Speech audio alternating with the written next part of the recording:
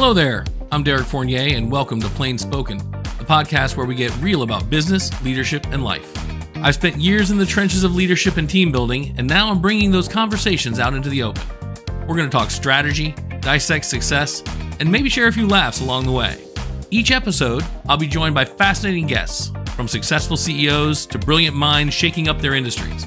We're here to offer you insights, challenge your perspectives, and ignite your curiosity. So whether you're a seasoned professional or just starting out, there's something here for you. Join me on this journey of exploration as we make sense of the complex world of business, one conversation at a time. Let's dive into today's episode of Plain Spoken.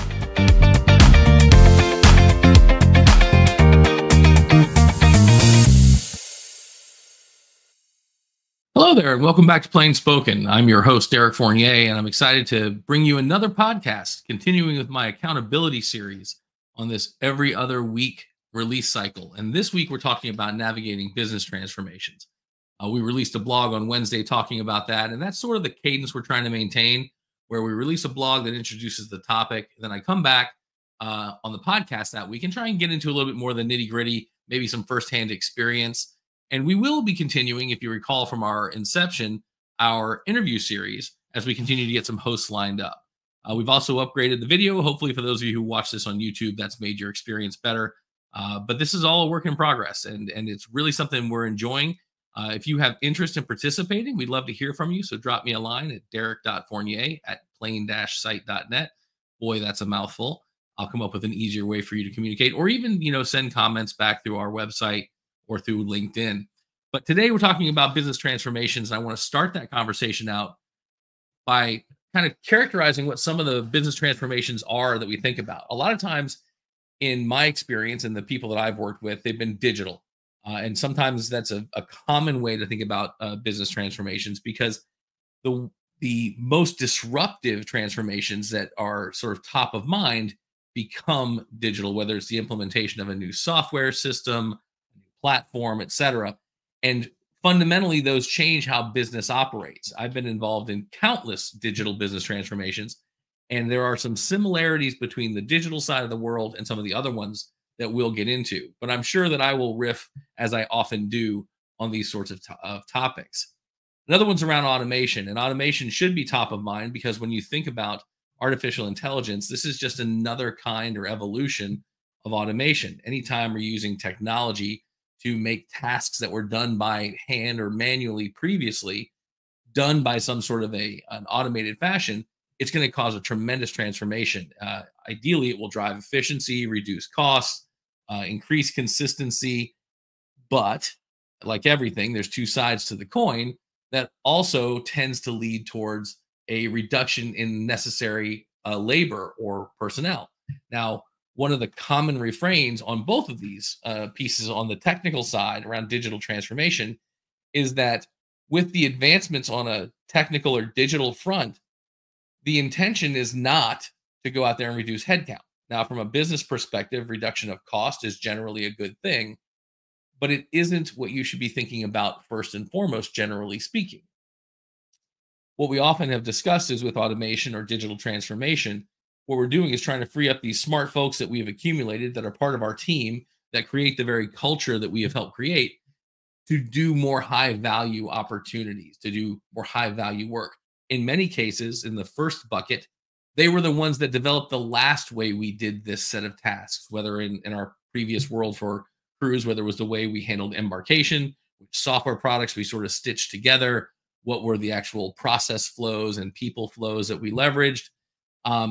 Or if it was in an automation perspective, if we've implemented an automated CI/CD process, how can we take those tremendous resources that know so much about our business and free them up to go do the next great sort of revolutionary step forward, rather than continue to chip away at the evolutionary steps forward that these two pieces typically represent.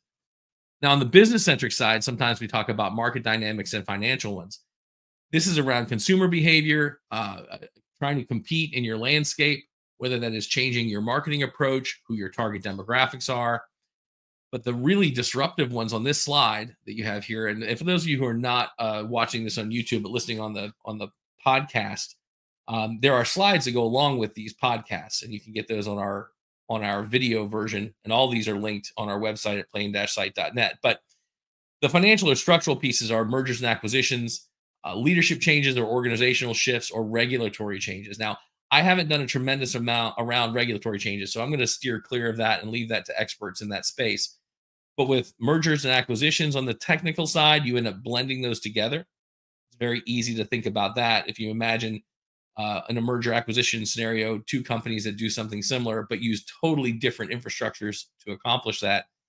The easy one is email. That used to be very common. Now email is sort of generalized around a couple of primary providers.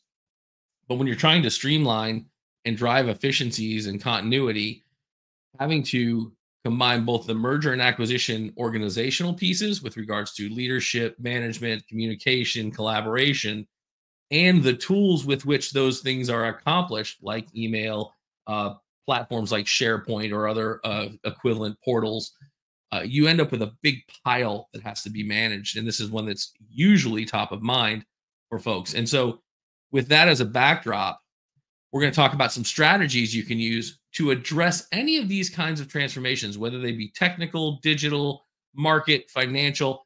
And I'll probably spend a lot of time on the leadership and organizational ones, but we're going to start out with step one, as we call out in this series, which is to define a clear vision and strategy.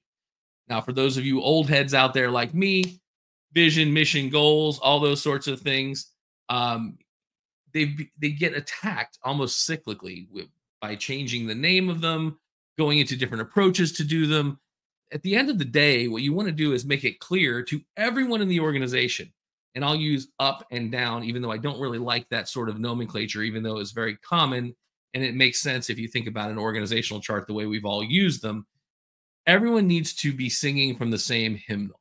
I hope that reference isn't lost on you. So it is critical, especially during times of transformation, that it is clear to everyone why the transformation was embarked on, what good looks like, what the goal is, what the benefits are, and if you can outline them in advance, it's even better to identify roadblocks, or what we call them minefield documents, right? That will help ensure organizational alignment. It will keep everyone marching towards the same goals and singing from the same hymnals.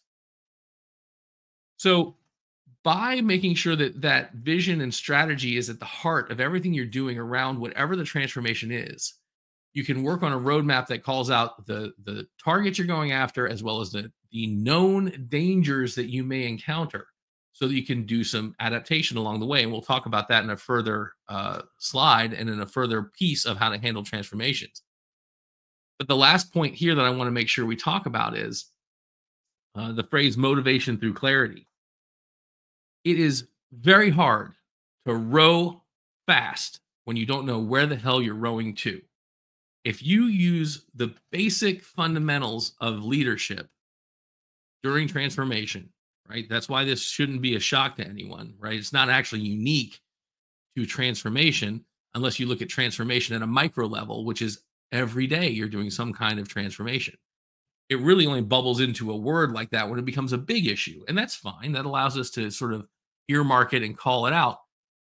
But if you are clear in that vision strategy, defining what good looks like, what the risks that you perceive are, and you do that with an overarching concept of trust and communication, which we've talked about ad nauseum in other podcasts and in our blog posts, that's going to drive morale and productivity, because everyone is sharing the purpose. Everyone understands why we have embarked on this. Now, anecdotally, there are all sorts of scenarios where this has not been true, where it's not been clearly articulated. But one of the ones that is a case study that everyone uses, and in researching for this show, while I wasn't involved in Netflix, everyone sort of knows what the heck Netflix did, right? They started out with their DVD rentals. My family used to get the little red envelopes that would come in, and that's back in 1997, which was, as my children said the other day, back in the 1900s when they refer to my my early days. That's a bit of an overreach by them, but the point still lands. But around 2007, they pivoted to streaming. They saw the future. They knew the future wasn't DVDs. And they pivoted and started working on technical advancements that would allow them to become a leader in the space. And as I've dug into more things, I actually heard some of this on Scott Galloway's podcast. They had apparently reached out to Blockbuster and tried to partner with them and got nowhere. But Netflix is still here. And in fact, Netflix is a giant now. And Blockbuster has but one store left. And that's actually a romantic story. I think you can actually watch the documentary on Netflix in an incredible stretch of irony. But the point is, they went into this with strategic planning, adaptability. They were clear about their vision and their strategy, and they moved forward towards that goal. Number two, and apologies to those of you watching the slides. I didn't realize that this would come across poorly in the slides, but the color for these two pieces is not great. But number two is engaging your stakeholders. So when we talk about the vision, mission, strategy, goals, all those sorts of things, those are relatively obvious, right? Those are your team. And I said earlier that I talk top and or up and down. So if you're in the C-suite, you're talking to your leadership team, to the broader team, to the company writ large. You're also communicating up to your board. If you're a publicly traded company, you're doing probably some press work around there. But the important piece is to make sure you know who all the stakeholders are, both internal and external. And external can take sort of two different tacks here in my mind, because boards may not think they're external, but in some ways they are. There's sort of an interesting little wall between the board and the organization. And I think effective companies manage that incredibly well and make that wall seem more like just a lanai door you just walk through and it's very easy. But looking at your customers, your partners, your channel, the ecosystem in which you operate, and engaging those stakeholders, not just engaging to tell them, don't talk at them, but share with them. In fact, when you're building your vision, your mission, your strategy, and all those pieces around the transformation that you're working on, by engaging your stakeholders early in so much as you can, right? And I say that because sometimes the changes are so transformative that that would be a bad idea from a market perspective. But if you can get them out there early and get them involved, then they feel like they were participatory in the development of the vision, mission, goals, strategy, etc. They are part and complicit in the communication, and they will develop a feeling of ownership in that process. And that is an incredibly powerful piece, because one of the challenges with any of these transformations, and I'm trying to think of how to sort of, I'm not a politically correct person, so I can't even say that I'm trying to be politically correct. One of the biggest reasons transformations fall is internal, what's the word I'm looking for? Crap. It's not corruption. Um, it's not collusion, whatever. Someone internal that doesn't want the damn thing to happen is what I'm trying to say. And apparently I have no vocabulary today as I'm recording this podcast. But when you have someone who is not committed to the direction and they're a naysayer, they are a detractor, that is one of the number one reasons for any transformation failure and for any failure in any organization. If you don't have people aligned, you will have problems, because that means the call is coming from inside your own house. Reference to a classic horror story there. So by making sure those folks are aligned and engaged, you increase the likelihood that everyone will be rowing in the same direction. That is one of the most critical pieces you can do, and something that should not be overlooked. One of the examples that I'll use here is, and I've talked about this on previous podcasts, so apologies if this sounds like rehash, but back when I was at Microsoft back in, well, it started in the 1900s, as my kids would say, but it was really early 2000s, we were releasing a product called Systems Management Server. It was a largely derided product, despite making, $250 million and being very useful, but it was not a great product. The quality was not where it needed to be. We had an incredibly crap release for SMS 2.0. And then we followed up with an incredibly crap release of Service Pack 1, because we just couldn't do enough testing. It was an enterprise class product, and we didn't have, even with the massive test lab we had and the tremendous amount of test effort that went in, you couldn't get all the permutations of hardware and software to make sure that you weren't going to, screw things up royally. And so we screwed things up royally, not once, but twice. But in an effort to avoid screwing it up thrice for my people in India, shout out Jaipur, we, in a team that we called the enterprise team, were able to work with the leadership team and create an early adopter program. And the essence of this was to get customers of ours in the tent, bring them in, Share with them our dreams, visions, aspirations of this transformative journey, which was our new release. Get them engaged in the communication, get them bought in, and you take their feedback, even maybe even listen to them. God forbid, right? We actually were able to convince them. We created 2 tiers, and some of this detail is unnecessary, but we were able to get some of them to allow us to deploy the product in their production environment before it was ready to release. That would be like deploying a beta, which is what we used to call it before Agile, of product in production. It was largely unheard of at that scale. But what it did was give us access to massive amounts of variants and hardware variants and software variants and configuration variants. It was incredible. And to be honest, I think it was the salvation of that product line, which has evolved into a multi-billion-dollar product line, as I understand it. Now it's evolved immensely since I was engaged 2 decades ago. Um, but that concept of engaging your stakeholders and bringing them into the tent and working with them, getting that valuable feedback and working on smooth implementations is absolutely at the heart of everything. And it, again, it transcends discrete transformations. You should always be listening to your stakeholders. If you don't know who the hell they are, you have made a mistake and you need to fix it. Number three, and to be honest, number three could be pervasive across the whole thing, is about effective communication. In everything, we have to be clear. And so that is amplified, enhanced, more critical, much more important, or as we would say in Polk County, Florida, those of you who understand that geographic reference, that you have to have clear communication. So when you have worked together with your stakeholders, crafted that vision, mission, goals, defined clearly what good looks like, given people understanding and context around the why of the transformation, right? Not just the we will do, but the we will do because we are doing, because this is critical, it is important, etc. You've got to manage expectations of that with regards to timeline, impact, all of those pieces. And you can, by communicating clearly, reduce uncertainty. And uncertainty leads to concern and confusion leads to challenges, which we've talked about before. Now, by doing this clearly and effectively, that means using various platforms. You've got to go where people are. You've got to communicate where people consume.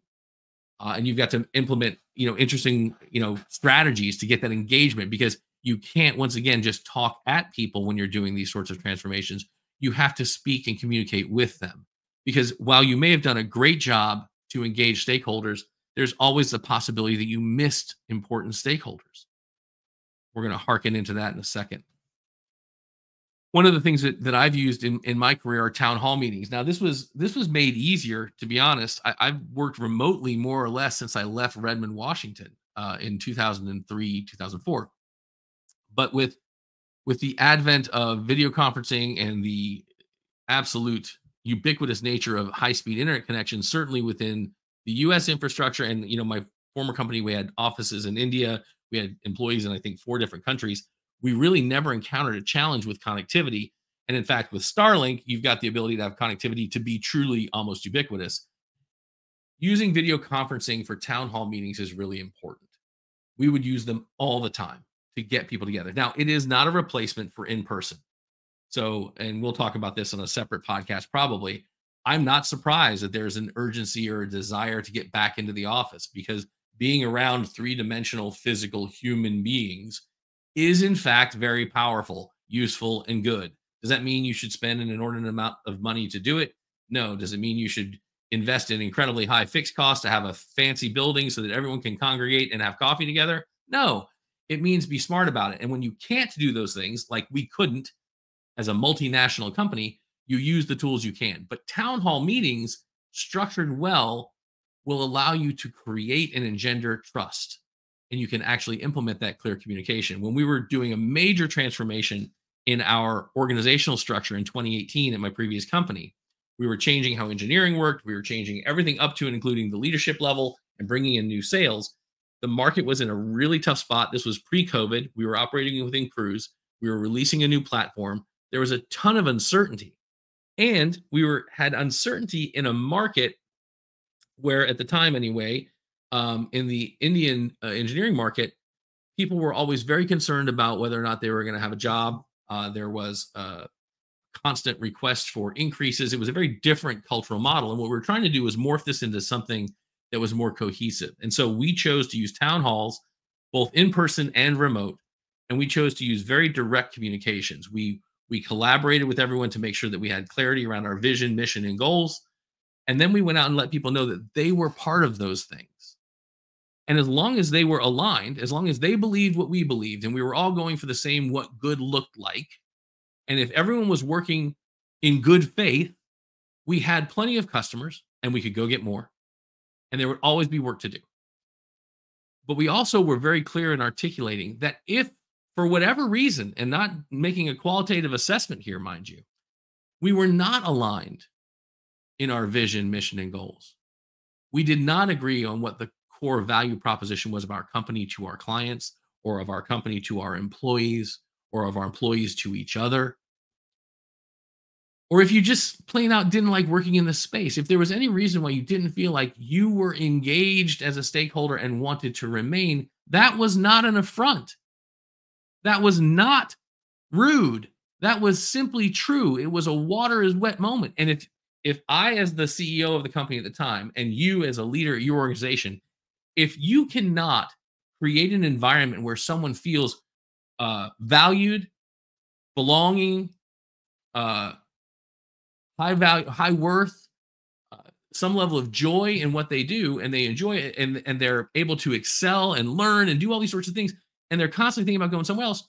If you can't change that for whatever reason, I feel you owe it to them to help them find some place where they can. And that's not rude, and that's not a threat. Now, when I articulated it back in 2018, some people took it that way. And so I followed it up with an in-person visit to make sure they didn't. That wasn't a, hey, listen, if you don't like it here, I'll make sure you get out of here. That wasn't the message. The message was, if we can't make here the place that you want to be, then we owe it to each other to find you someplace where you can unlock your talents, right? That kind of communication. And I know I've gone a little far afield of transformation, but this is organizational transformation. That kind of honest, open feedback and discussion will lead to trust. And trust is the foundation of any organization worth a shit.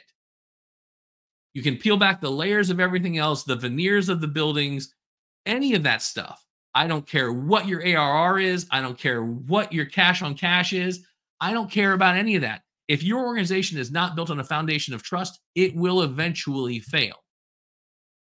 And so this clear communication piece is absolutely critical because it leads to alignment and belonging and value beyond the normal multiple. I apologize for my slight diatribe. Number 4, flexible execution. So we talked about the importance, the criticality of the vision, mission, goals, the articulation, the engagement of your stakeholders. We talked about all that stuff, and it sounds like what we've done is we've taken these giant concrete slabs and we've, chipped it in there, and I come down from the mountain with these 10 commandments, and that's not what it is. What you've done is you've created and articulated what you would like to do based on what you believe is going to happen. But where companies who really succeed in transformation of any type, be it digital or organizational or market transformation, is they are willing to be flexible on the execution.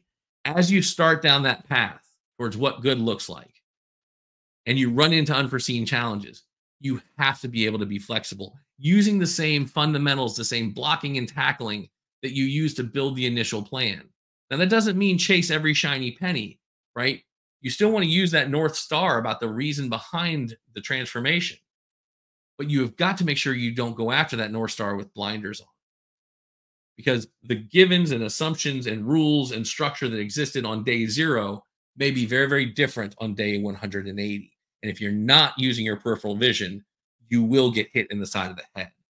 So maintaining that equilibrium between plan adherence and adaptability is absolutely critical. So this happens quite often in software.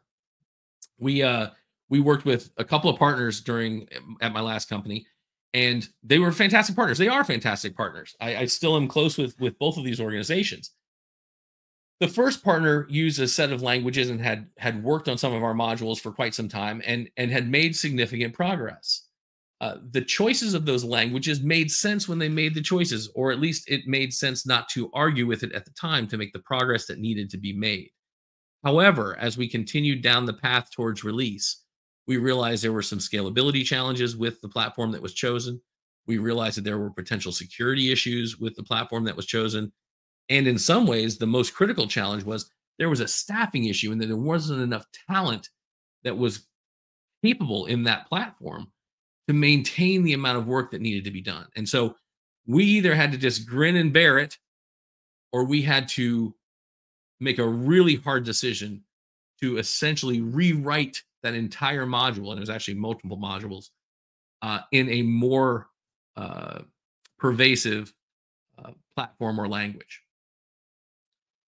If we had stuck with just our goal, which was a date driven release of that module based on functions, etc., we could have certainly kept our blinders on and ignored the performance degradation under large load, which we weren't going to encounter for quite some time, but we knew was down the road. It would have been far less expensive to just stay the course rather than essentially throw away all of that work. It would have been less detrimental to the relationship because we ended up having to pivot away from one partner who was our primary to another partner. And that wasn't a slight to the first partner. They'd done incredible work and we built incredible relationships with them. They certainly understood the flow of all of these modules. It's just they had articulated them in a language that we could not move forward with. So our transition from that stack to another stack caused a cascading set of transformations that we had to go through. We made it. We got through that. We maintained the relationships because we used clear communication. We were very direct. And had we not done it then, the cost would have been far greater down the road. These lessons can be learned in a digital sense, which is where I'm mildly biased because I've spent so much time there. They can be market biased. You can go after a certain demographic and find out that demographic doesn't give a crap about your product. Right. And now I will riff here and hopefully this will hold up the analogy because I don't like doing post edit stuff. So at least you know that what I'm saying here is what I truly believe. As I understand it, when they were doing the research for Viagra, it was a blood pressure medication, and they just found out that there were other side effects around erectile dysfunction. Well, they pivoted. Great. So it's not a blood pressure medication. Now they've made tons of money on Viagra and the related medicines. Now, that's a silly sort of tongue-in-cheek way to talk about it, but you have got to not put on blinders. I know that people talk about focus and dedication and drive and all those sorts of things and be laser-like. There's a time for laser and there's a time for flashlight. And you don't have to always have just one on. And with a leadership team that is all aware of what that North Star is, as I keep mixing my metaphors, if you're clear where the North Star is, it doesn't detract from the pursuit of the North Star to keep your damn eyes open. Last but not least on this topic is monitoring and evaluation. And this is where our data people are going to be very, very happy. You know the old saying, you can't improve what you don't measure.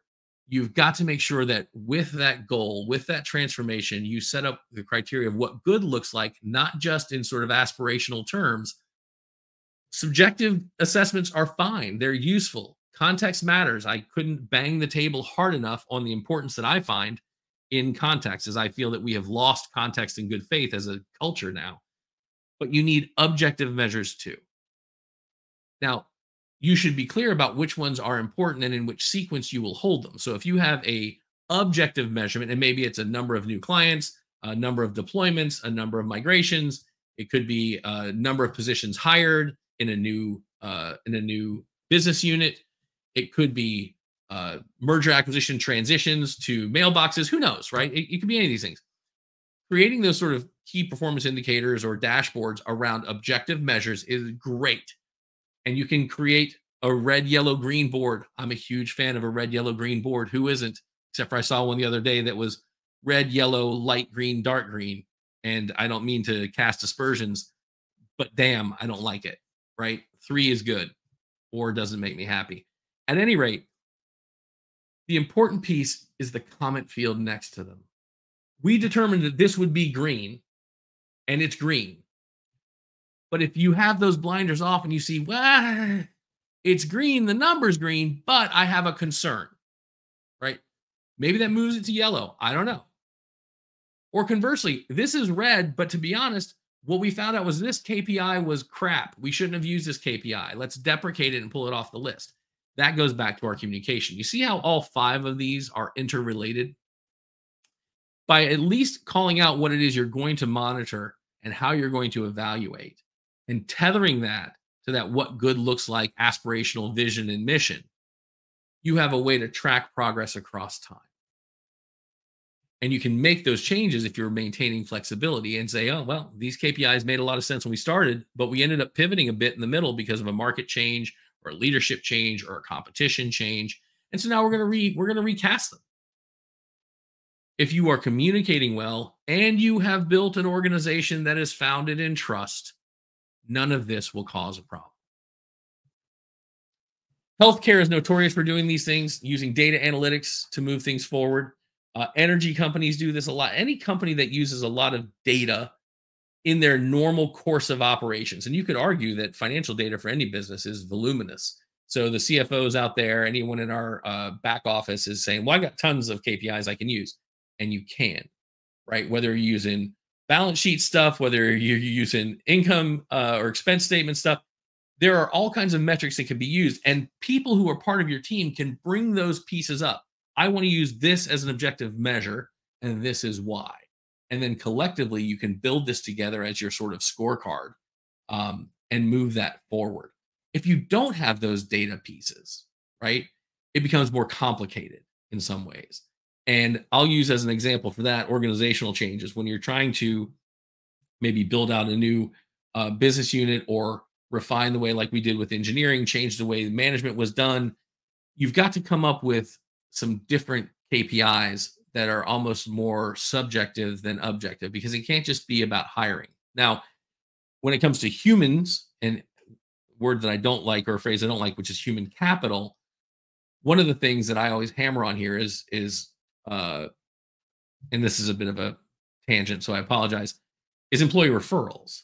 If you're doing something around change of organization and structure, what you really want to do to determine health of your organization, we used to have an organizational health index at Microsoft, which was a massive survey that seemed to do good things. It asked us if we were happy in 1,000 different dimensions, and there were probably a million different versions of this.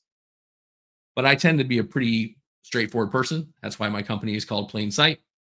And if my people are recommending their family and friends to come work at this company, we're doing something right.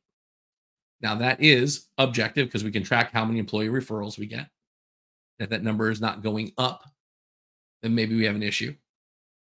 Now, we may not have any jobs, so you got to make sure you caveat it appropriately. But the moral to my point here, the moral to my story is the less data focused it is, the harder this one becomes. But if you just keep that balance on subjective and objective and maintain that clarity of communication, this will be part of your success model moving forward. So, in a recap, we've got 5 things that we talked about, and I really tried to do a better job than I normally do of pulling them back in as we went through this session. But it starts with the clear vision and strategy. You've got to know what the North Star looks like. You've got to engage stakeholders as you're developing that to make sure that the North Star that has been chosen was not just chosen by you and or dictated by you, but rather was something that collaboratively was developed. Now, that does not mean you have to have a team meeting and everyone has to vote on every single thing. You cannot manage any organization of any size by consensus. And despite what people like about crowdsourcing things, that's not always the great answer either. But you do need to engage your stakeholders so they feel as though they were consulted. Now, we could go into RACI charts, and maybe we'll do that on another podcast. But making people feel participatory matters as long as it is authentic. You can't just ask their opinion and then disregard it unless you tell them why it was disregarded. And this goes into a concept we talked about, which is disagree and commit, which is a topic, again, for another podcast. Maintain effective communication. Everything I have said on every blog post and every podcast and every meeting room I've been in is about effective communication. And I promise you, with as much as I write and I talk, I have screwed this up more than you have. This is something you only get better at through practice and through feedback. Ask for feedback.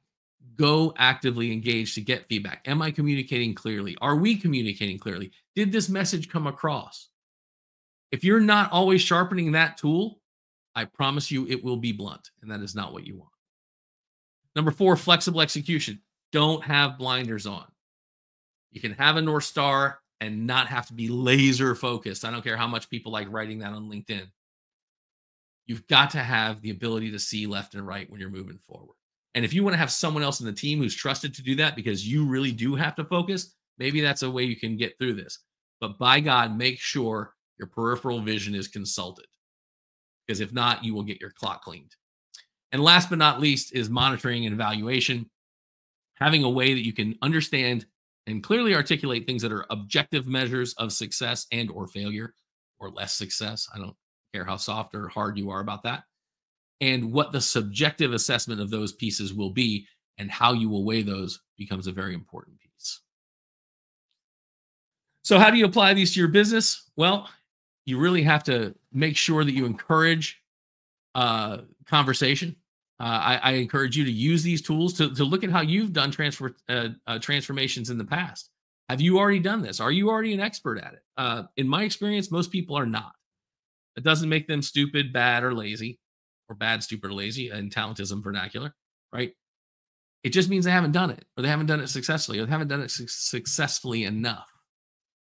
I encourage you to use these strategies. And I think that you'll have some benefit. And I'd love to hear from you. You know, one of the things that we're trying to do is figure out how to get more engagement in this podcast and in our writing in general. So if something that I said today did not resonate, tell me I'm full of shit, right? Let's get the conversation started. You can do it here on LinkedIn, where we publish most of our stuff, or on YouTube, or I assume in Spotify. I'm going to work to have a better way for feedback, but I would love to hear if these landed with you. And if you've used these, which ones have been successful, which ones you struggle with, what's the hardest challenge you face? Because only through collaboration, sharing, and exchange are we all going to get better at these things. So I thank you for listening to this podcast. If you've enjoyed it, please let us know. Share it with your friends. That will increase our reach, which would be great. If you think that Plain Sight can help you or your organization with any of these things that you're facing, please don't hesitate to reach out. We do this because we dig doing it, right? I founded Plain Sight because I have a group of people that I love working with, who I've been through the business trenches with. And the reality is, what we found out is the problems are interesting. They can be academically stimulating. They can be academically, intellectually challenging. But overcoming those things with people who you love, trust, and respect is what I really wanted to do in this next chapter. Now, whether that's with one company or with 20 companies is largely immaterial. We'll make sure that we scale to a level that is appropriate so that our clients get the best value they can and the best consulting and advisory feedback that they can. But we will make sure that we are helping move the ball forward. So, as always, thanks for listening. Do please share. And if you're out there reading the blog on plain-sight.net, love to get your feedback on that. Connect on LinkedIn, and we'll be back in 2 weeks with another topic. Hello there. I'm Derek Fournier, and welcome to Plain Spoken, the podcast where we get real about business, leadership, and life. I've spent years in the trenches of leadership and team building, and now I'm bringing those conversations out into the open. We're going to talk strategy, dissect success, and maybe share a few laughs along the way. Each episode, I'll be joined by fascinating guests, from successful CEOs to brilliant minds shaking up their industries. We're here to offer you insights, challenge your perspectives, and ignite your curiosity. So whether you're a seasoned professional or just starting out, there's something here for you. Join me on this journey of exploration as we make sense of the complex world of business, one conversation at a time. Let's dive into today's episode of Plain Spoken.